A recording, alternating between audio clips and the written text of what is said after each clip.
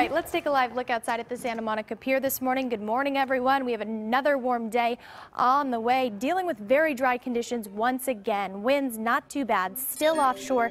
Tomorrow we'll turn that offshore wind onshore, though, and that is going to be good news because it's going to start to cool us down. Let's take a look at current conditions up toward Mount Wilson, where crews are battling a fire. Temperatures have already climbed into the 70s. Winds still out of the north, gusting 8 miles per hour. Relative humidity has dropped, now down to 5%. So it is very dry.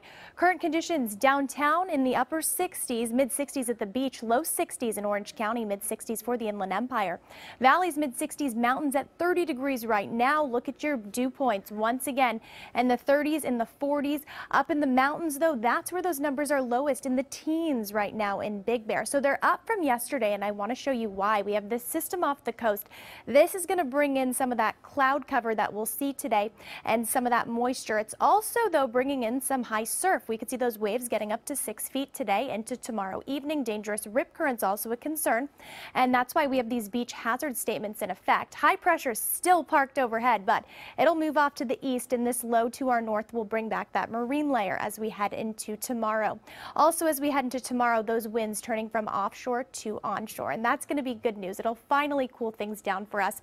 We have another warm day on the way today. Lots of 90s out there, but we'll take off 3 to 5 degrees from yesterday. That's the good news. We'll continue this cool down into Thursday and Friday, but then we are going to heat right back up, bring back that sunshine, track another Santa Ana wind event as we head into the weekend and next week.